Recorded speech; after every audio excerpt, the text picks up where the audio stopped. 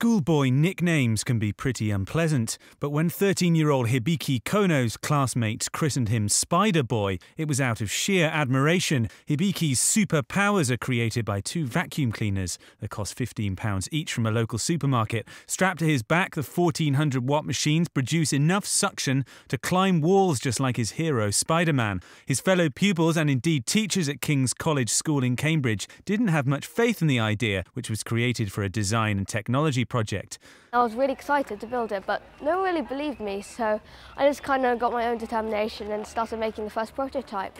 And then when the first prototype worked, everyone kind of got the trust in me, and then it got me encouraged, and I finished it. He thinks his suction machine could come in handy for window cleaners who don't want to carry ladders around with them.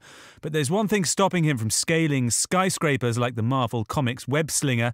The vacuum cleaners have to stay plugged in, and if the power cuts out, Hibiki takes a tumble. So this remarkable schoolboy's mum has put a height limit on his climbing adventures.